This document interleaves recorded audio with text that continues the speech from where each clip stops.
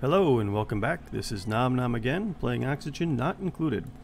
I just wanted to drop this note here because I just figured something out with the map generation that I did not know and that is not necessarily intuitive.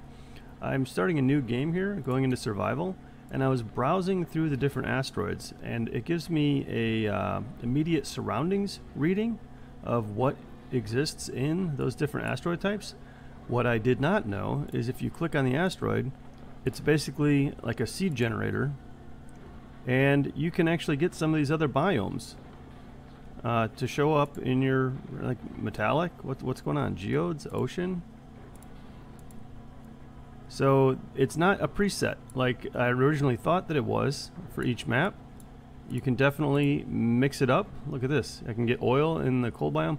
So this is pretty cool. I just wanted to share what I learned here. Hopefully that helps you guys out. All right, Nom Nom, signing off.